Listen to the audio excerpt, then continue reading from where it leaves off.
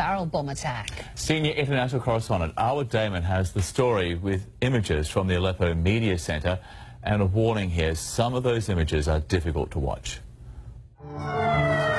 Before the bombs, the siege and the war, Muhammad الجلیل was an electrician. رمت الطيارة براميل. Before the death, the violence and the hunger, 10-year-old Doha and Muhammad loved going to school. هذا الحجر اللي أنا وقفت عليه كان سقف غرفتي.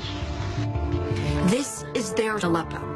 عرفنا محل ما رمى البراميل منطقة فيها سكان مدنيين. اللي بتذكره كان في طيارة عم تضرب وأنا كنت عم بقشر برتقال لأخواتي، بعدين فجأة انفجر البيت. She had gone unnoticed in the chaos until Muhammad happened to glance back. كنت كثير خايفة وجسمي كان كثير عم بوجعني من كتلة الحجار اللي نزلت فوقي. ركضت فيها على سيارة الإسعاف بأقصى سرعتي، يعني إنه بدي أحاول بأقصى سرعة إنه أنقذ حياتها لأنه حسيت إنه لسه فيها روح. Barely alive, drifting in and out of consciousness.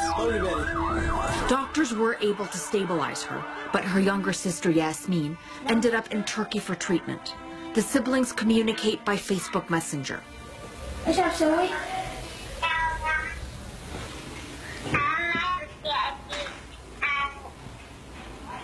ليش ما عندك تجي؟